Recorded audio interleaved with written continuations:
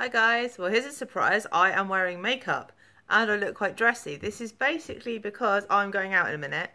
I'm being invited to my friend's vegan supper club this evening. Obviously it is a Christmas theme, thus the glitter and the sparkle.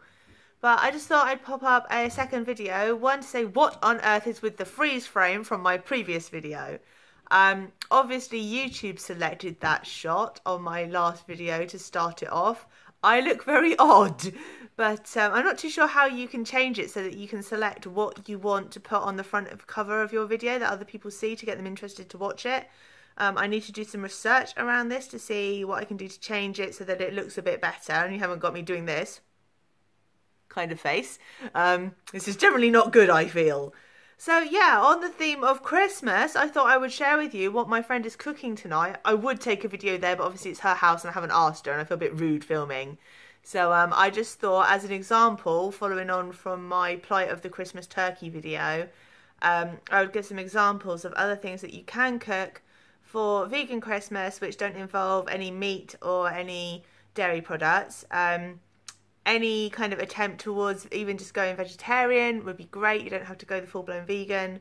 I think any effort on behalf of the animals is a positive thing. So, just for some examples of what you could cook, my friend's doing two starters. They're both soups, but she's doing a cream of broccoli soup and a winter vegetable soup with sort of chunky vegetables in it rather than the puree version.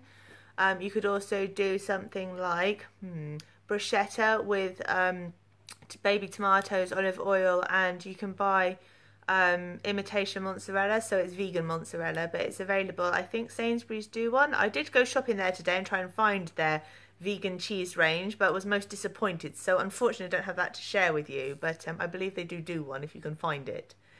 And then going on to main course, she's cooking various different dishes. There's a, what was it called? A gabzo, something like that. Bean and veggie bake. There's a shepherd's pie. There is a curry, I think, as well, and a nut roast. I think a nut roast as well, which all sound really nice. And also she's doing pudding, which I'm most excited about because the one area of vegan cuisine that I'm not that great at, to be honest, is pudding. I find this more of a challenge than main course and starters. So my friend is making, oh my goodness, banoffee pie. So excited for banoffee pie. She's also doing a chocolate lattice plait. I have no idea what that's going to be like, but it sounds amazing. Chocolate is always good. And then she's also doing mince pies. So just as some examples of other things that you could cook, even, you might think, oh, mince pies for vegans. All you need to do is change how you make the pastry. The mincemeat filling, I believe, is still pretty standard. Obviously, you need to swap the milk in the pastry for soy milk. If you're using butter or margarine, just use vegan margarine. I don't think pastry's got egg in it. I can't remember off the top of my head, but you can use a flax egg. Not sure how that works. It's something to do with flax seeds and I think oil. But I will come back to you on how you do a flax egg because it's in a couple of recipes I've got and I've yet to try it. So I will come back to you on that. But you can also use egg replacer, which I have some of in my cupboard, which I will show you on another video tomorrow or the day after. Soon, coming up, discussions on egg replacements. I think that might be an idea. So yes, there's lots and lots of different things you can do, as I say. I just wanted to share it with you because obviously, there I am ranting about using turkeys. Well, it's not very helpful if I don't give you alternative options. So they're just some suggestions. There's lots and lots of other things you can make. I would try and take some pictures tonight of the food and show you, but as I say, maybe next time when my friend does one of these supper clubs, because I haven't asked her first and I don't want to turn up with a camera in everybody's face because that might be a bit like, what are you doing with the camera in my face? So yeah, it could be interesting, but hopefully it'll be a really fun night. And yeah, I just thought I would share this with you, give you some ideas. Also, other ways of getting ideas, and I'm just going to do a little bit of promotion here because I think these magazines are great. You can pick up the likes of this. This is full of vegan and vegetarian ideas, well, vegan actually, not vegetarian, but vegan cooking recipes for, there's Christmas pudding in here, there are mousses, there are all kinds of interesting, desserts. There are loads of main meals, including, try and remember now, I'm going to have to put it down and have a look. So, for example, I have literally just opened this, and the first thing I've come across is this, which I mentioned earlier on. I haven't made this yet, but if you can see.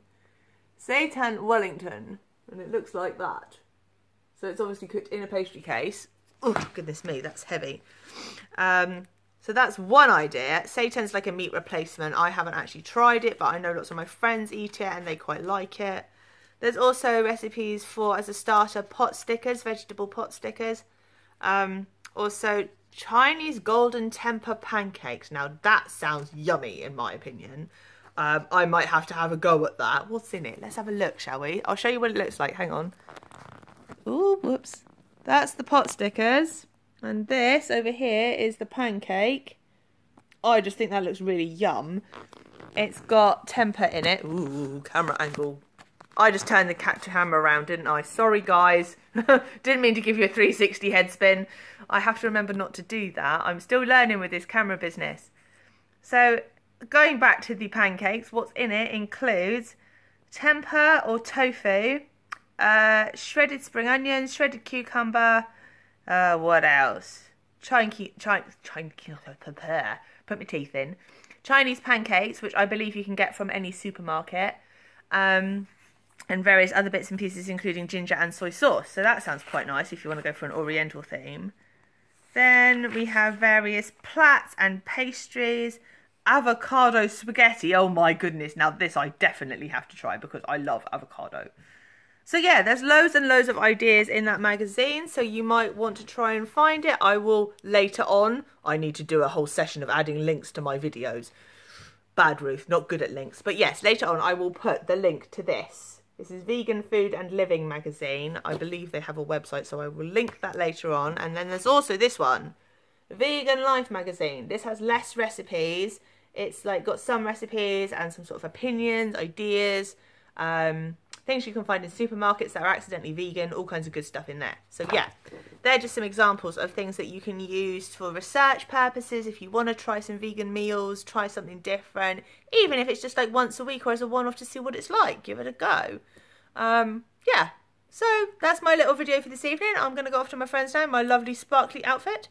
And yeah, I'm not too sure about the makeup, but it's different. Hope you guys enjoyed this video. If you did, wobbly camera, please give me a thumbs up below or subscribe to my channel. And if you have any comments, please leave them below because I really like getting comments. It's nice to get some feedback, so please feel free. Thanks for watching and happy Christmas!